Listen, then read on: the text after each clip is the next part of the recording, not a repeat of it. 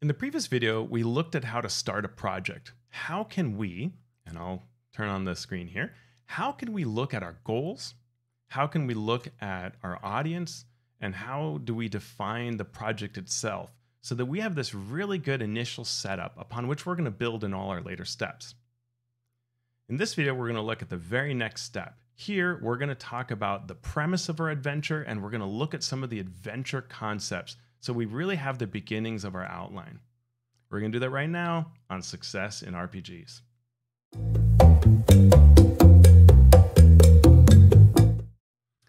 Okay, so last time we came up with this outline, and we talked about the goals, the audience, the project definition, and parameters.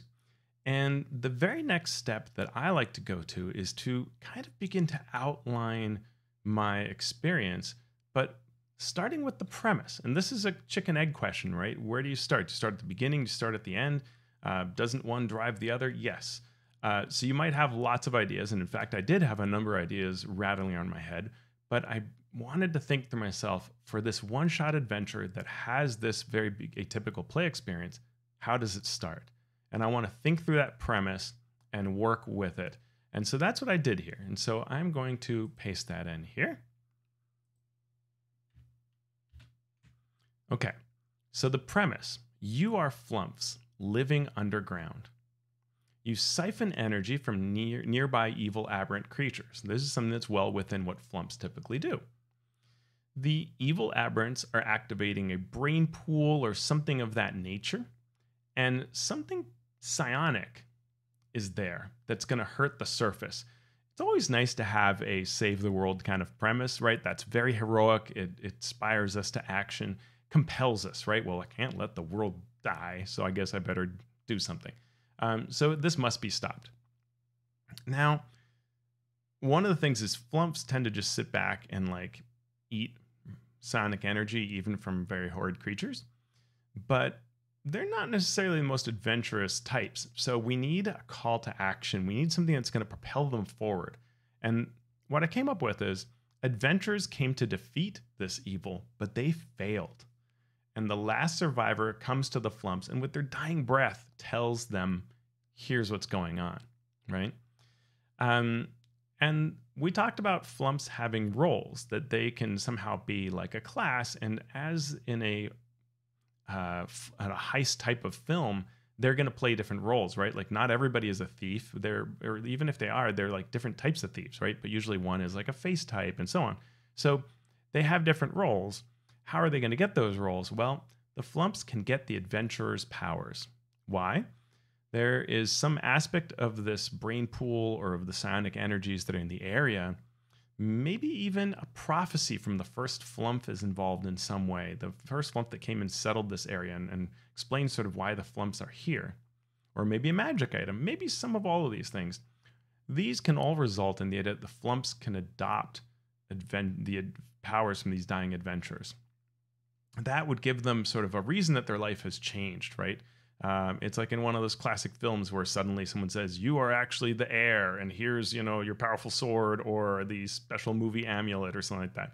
That kind of thing. So that's what I'm coming up with in the premise. And I'm further saying each player's flumph has a personality to play with to help with the role playing, right? I'm not going to give you just a monster manual flumph. If I did that, that would be kind of boring. Everybody's the same. So I'm going to come up with some way and encourage some way for the players to have a personality to help with role playing. And if you're getting these character powers over time, not immediately, but over time, it becomes easier to learn. So sort of the concept of unlocking powers, right? So that's a lot, but these are all ideas that I came up with as I was thinking through how this is going to start.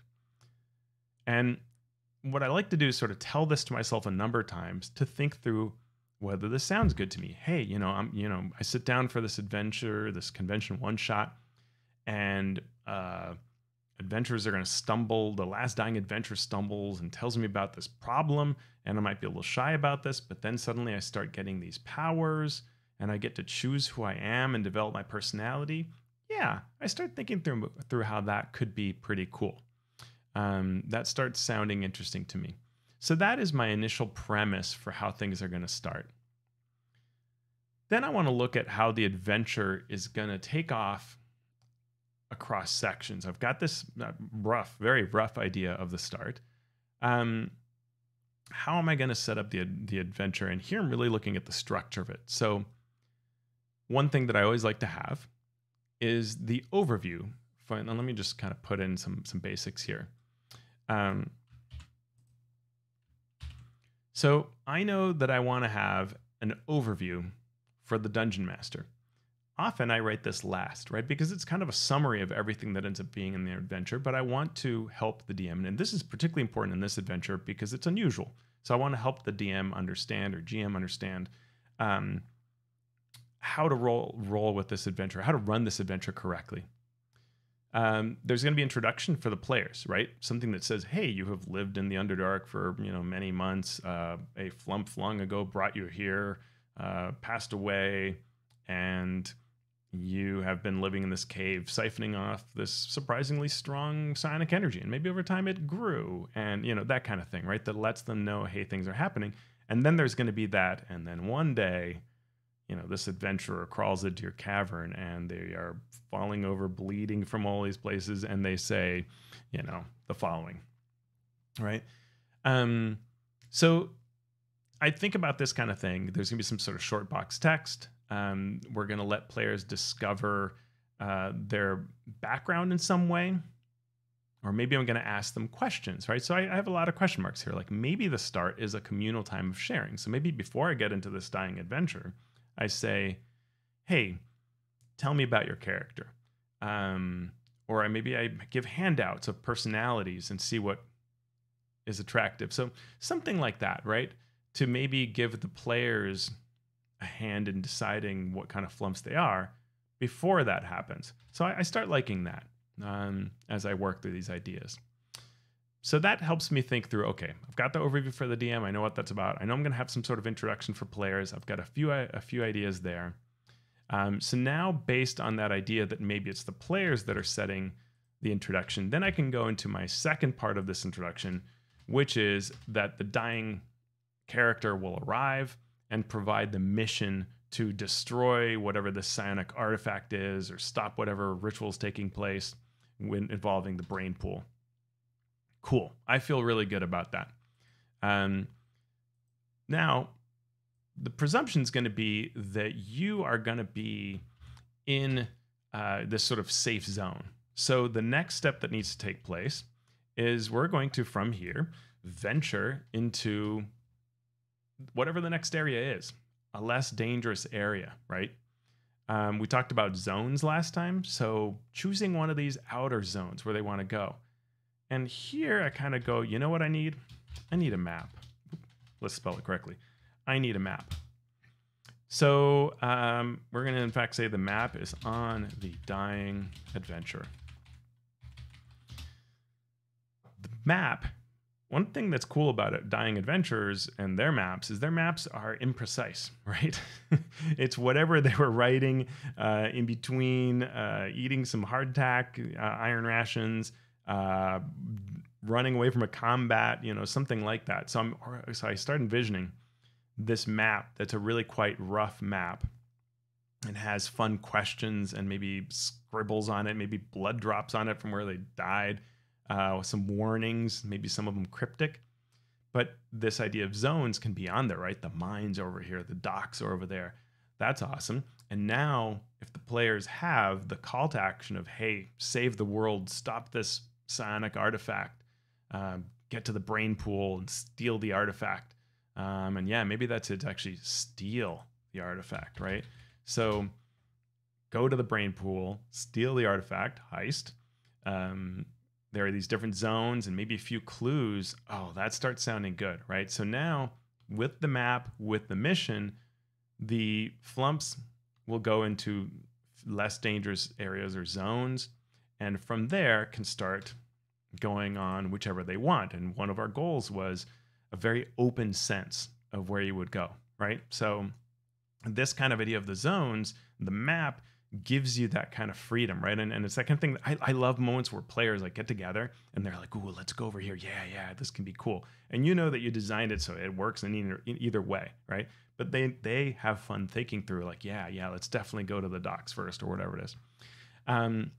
So then I start thinking about construction wise, right? Like you're going to have a bunch of encounters that probably what you're going to do is wherever you start should be introductory, right?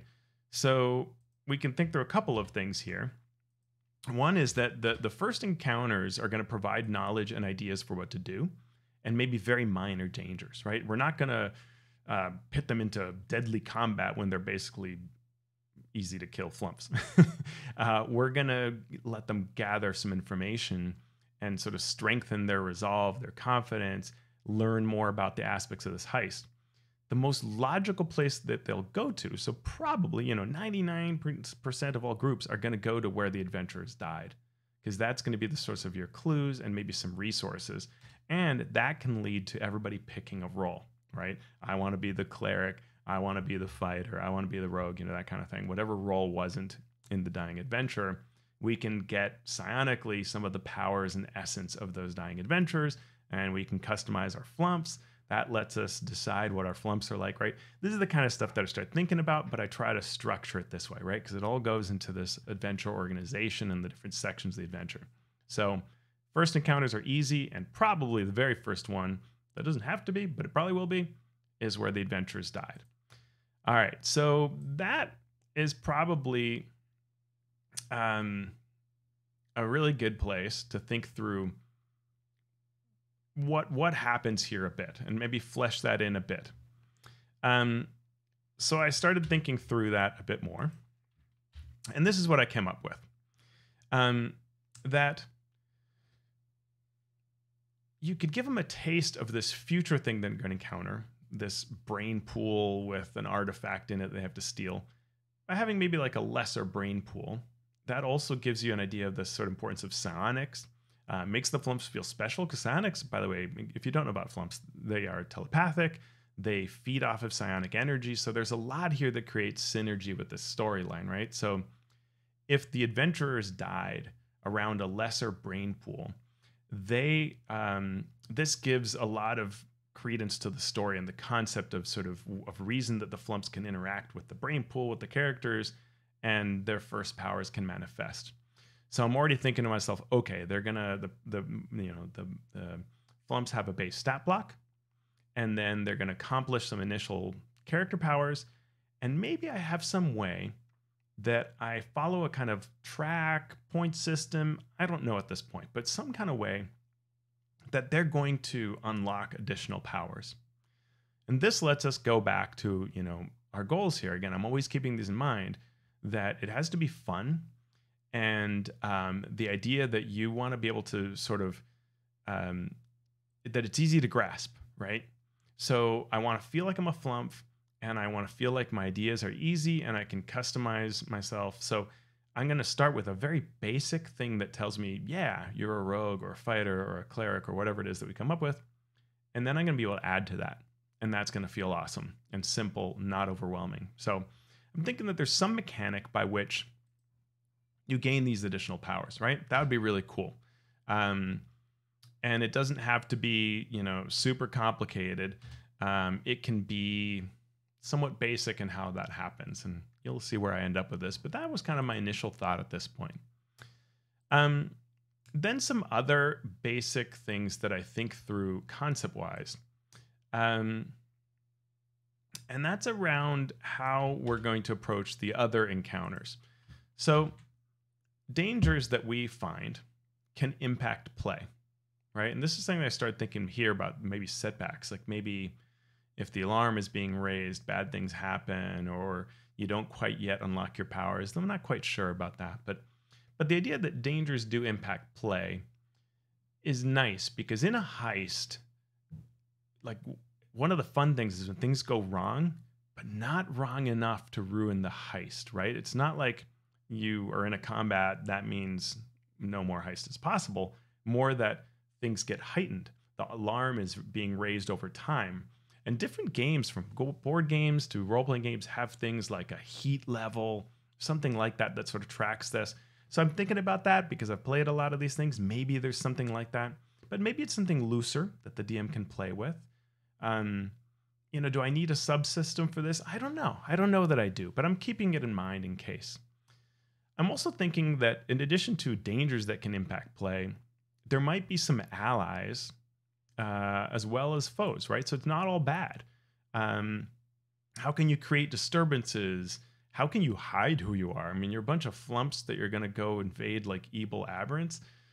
They might know what a flumph is, or even if they don't, they might just look, you do not look like a total horror. You look a little cute. I'm going to kill you. So that won't work.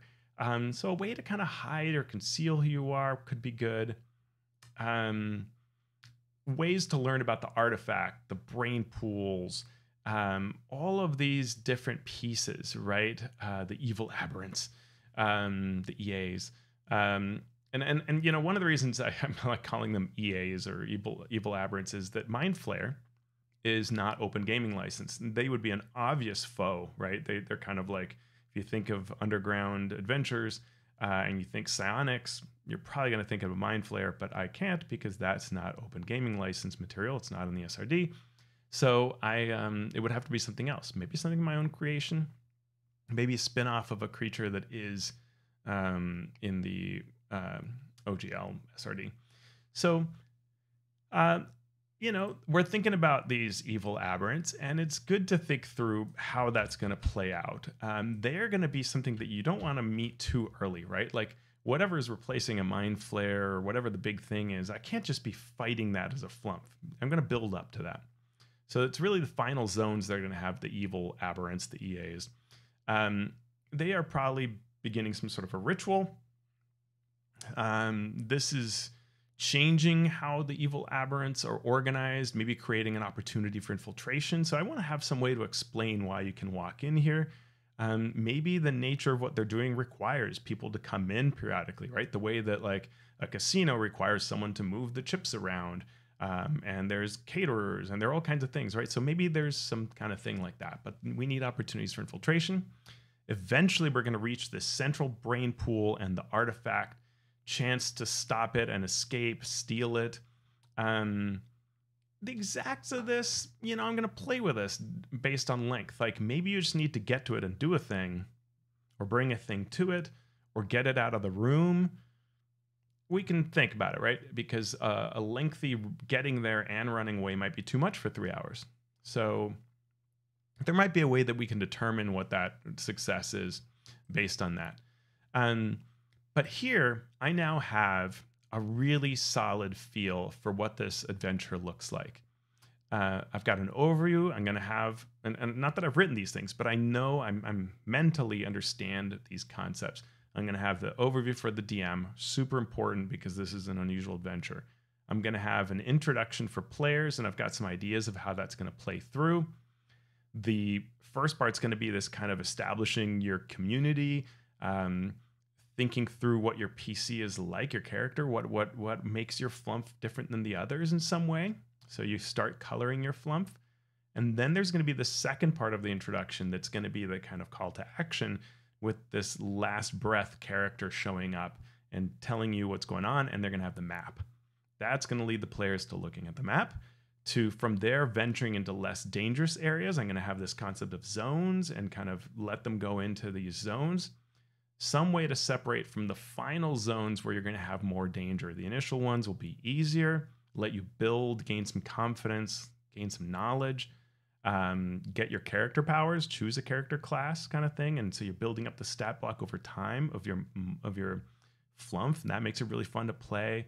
It gives you an investment, right? You feel like you're not gaining levels, you're gaining capabilities. That's kind of cool. Maybe some ideas of alarms or ways that how you approach, how well you're pulling off the heist impacts play. Eventually, we're getting to the final zones. The final zones are more dangerous. You are trying to make it to that central brain pool, and that's the high stakes moment. Chance to steal this thing. We're going to have to think about how exactly this ends and resolves itself. Maybe it's getting all the way back out. It could change based on length, but you know, it's a 3-hour adventure, so we're gonna have to think about that. And you're gonna make it out of there, probably with the artifact or other important piece. And hopefully that's success and you've saved the world. So there we have it. We have our basic concepts here. This now, we've got our goals, we've got our adventure outline essentially in a rough, this isn't really a true outline, but more like the organization of it. Now I'm really ready to start. This feels like a project to me. And when I'm looking at a successful project, this is what I must have at the beginning. Now I've got ideas. My brain is, it's like I'm in a brain pool. I'm ready to start fleshing this out, right? The next section for me is to start actually brainstorming through these individual pieces and start fleshing this out. We're going to go through that next time on Success in RPGs.